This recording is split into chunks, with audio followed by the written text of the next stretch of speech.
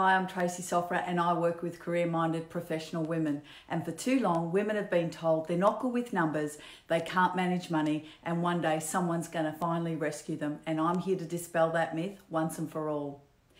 So this morning I'm going to pick up where I left off yesterday in terms of taking step number 2 in making sure that we're all over our cash flow. And step number 2 is actually in the knowing. So knowing what is happening with the money that comes in and comes out of your little kitty in your home or in your business. Yesterday I spoke about the cash flow patterns of the poor, the middle class, and the wealthy. So that was about understanding cash flow, because this is not something that's taught to us in school. Remember, money is a skill that's not taught, and it's not necessarily handed down from our families. It depends where we come from. So if you've been watching my series of videos, you'll know that we went back in order to go forward. You'll know that we discovered where we came from money. And then we took the right steps to move forward in our lives. So it is all interconnected. Believe you me, all of this stuff is interconnected. So if you've started here, I suggest you go back and watch all the other videos. It's going to make a lot more sense. But understanding cash flow is really about the secret thing that nobody tells you about. So were you able to identify which one was your cash flow pattern right now? Was it that you were living from hand to mouth? Was it that you were investing in lifestyle toys that you thought were assets? You know, a lot of the time it's this case of keeping up with the Joneses. It's I heard this quote once that said, spending money that you don't have on things that you don't want to impress people you don't like. I mean, how often is that true? And particularly in this day and age when there's so much social media and people posting about their lives, and it's not all necessarily, skittle and beer and skittles, if you like. So really, really important to identify that for yourself. Understand thyself is something that is a constant in what I teach. And this is just another component of it. This is, I guess, the financial component of knowing thyself. Or were you identifying with the people that create wealth? Were you doing, or are you doing, those things where the wealthy pay themselves first? Remember that? Remember putting the money that you earn first and foremost into a separate place. That's the key. That's the secret that no one tells you. And that's the thing that most of us think we can't do. And I do. You know, I've worked with so many women over the last 30 years, and I do get, but Trace, you know, there's never enough. How am I supposed to pay myself first? That's the first roadblock. That's almost the first thing of, what the hell is she talking about?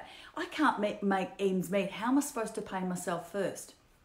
Well, listen here, this is how you pay yourself first. So once you've identified which one of those cash flow patterns are yours, this next step in the knowing is knowing what your cash flow pattern is. And the only way you can do that, dare I say, sorry to mention this, it's called the old word budget, but I've renamed it because nobody likes the word budget. I mean, I don't like the word budget. Who likes the word budget? It kind of conjures up self-deprivation. It kind of has a negative connotation. It doesn't feel good, does it? Nobody looks for the budget bug, and everyone looks for the extreme bug and the thing that we all want but don't necessarily want to spend that sort of money on. And then when it's half price, we're all there buying it, yeah? So it's that sort of feeling. I've renamed it cash flow analysis because that's what it really is, isn't it? It's about analysing what comes in and what goes out. And the difference between the two is what's left. What's actually left in the kitty? Do you know what's left in the kitty? Have you ever done this for yourself? And please don't say it's all up here, Trace. Because once again, I've worked with so many clients that have said to me, it's all up here, Trace. And I've simply said, with all respect, please just humour me, do it for me, pop it down on a bit of paper, spend an hour or two with your partner over a cup of coffee or a cup of tea one night, all relaxed. It's not about the dollars and cents, it's about the guesstimates, best guess scenario. Because the worst thing you could do is get bogged down in this process and go, oh, what the hell, this is all too hard, and walk away. That's the worst thing that you could do. That's inaction, and we need action now more than ever before, right? So how did I do it? Get your last lot of bills from the year before and have a look at one bill. You know, the phone bill comes once a month. What's the average phone bill? Is it $85 a month? Yep, multiply by 12, done. That's your phone bill for the year. So I want you to do it in this format. If you do my program, you'll get all the resources and all the materials to help you do this. So what you need to be able to do is quite clearly document what's coming in from wages and any form of income. So if you've got rental properties, pop those in. If you've got any investments already, pop those in. If you have income from different sources, such as if you've got a business on the side, pop those in. And then you need to look at the expenses that are relevant to those income. So for example, if you've got a rental property, you could quite easily put the net amount in income rather than the gross, what we call gross, which is, you know, the rental less the expenses on the other end. Depends how simple you want to keep it. But the bottom line is, what it's going to get you to do is go through every single expense that you pay for, that you incur. And I'm going to bet my bottom dollar that you're going to have moments of, oh my God, I didn't realize we were spending that much on whatever it may be. All of a sudden, what it does is it shifts the focus from a more macro point to a micro point where everything's in your face. And when it's in your face, that's the time to make decisions. And at that point, you're able to say, wow, okay, is this really necessary? Is this expense going to give me what I want in the long term? Remember, we went back to goal setting. Remember, we did goal setting. So you're going to know who you are, what you stand for, what are your not negotiables.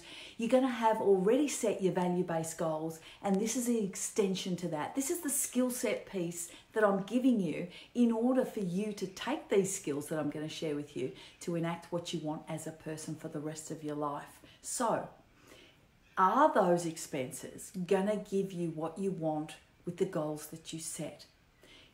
And all it does is give you that focal point of assessing and knowing where your money's going. And only then can you make decisions about what your next step is going to be. Because when we did the reality check and we had a look at our assets and our liabilities, what we own less what we owe is what we're worth, that was our starting point in order to make these decisions that we're about to make now. So once you understand cash flow patterns, and then you now know what your cash flow pattern is, you can then make decisions in terms of structuring the pay yourself first concept, which is tomorrow. That's the strategy. Mastering it. How do we master this? And I'm going to share that with you tomorrow. But right now in this space, don't call it a budget, doesn't feel good. Cash flow analysis is so much more positive, isn't it? The eternal optimist that I am, it's so much more positive. So let's do the analysis. And I'm not saying it's going to be easy, and you mightn't get it in one hit, but never ever give up. Remember, that's one of our key principles. We never give up. We keep trying. That's what we do. So, income, what's coming in, expenses, what's going out. Are you in negative? And if you are in negative, that means you need to do something really quickly, right now. I mean, that's alarm bells ringing. That tells me that you're obviously spending way more than you make. And that means that we need to have a look at this immediately. This is emergency. This means that we're either living on store credit or credit cards. We're clocking up debt somewhere. And remember when I spoke about debt? Debt is something that's brilliant if you buy assets that put money back into your pocket, not take money out of your pocket. And if you're using debt for discretionary expenses, you're in a whole lot of trouble, and that needs to stop right now. But how do you know that if you don't do this knowing piece? So important. If you've got excess, my question always is with the women that I work with, if you've got an excess, I always say, do you reckon that's a fair call? Do you reckon that's how it feels in your day-to-day? Most of the time I'll get, yeah, Trace, yeah, you know, it's not hard. You know, we have plenty of cash left over. My next question is, do you think we could put a little bit of that away each week, fortnight, monthly, however you get paid? And the answer generally is, sure, why not? So it's really, you know what it comes down to a lot of the time? It's the fact that we haven't given this exercise the time it deserves and the focus that it deserves, because we go on our merry way just thinking that things are always going to be okay. But I want you to get back in the driver's seat. I want you to make decisions about your future. And those decisions start with the money that you make every single day in your hand. Yeah, that cash is king, literally. Don't waste it. Time is not, it's finite. There's no infinity to time because at some point we finish.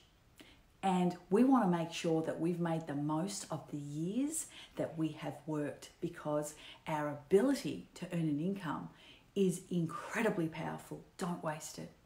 I'm Tracy Sofra. I work with career-minded professional women. Please like my page so we can connect every single day. Love chatting to you all. Make sure you click the button to register for my program. You'll get early access. And once you do, on the other end, you're going to get a free ebook. So how's that? Sharing most of my tips and tricks with you. Love seeing you. Have an incredible day. I'll see you tomorrow. Bye.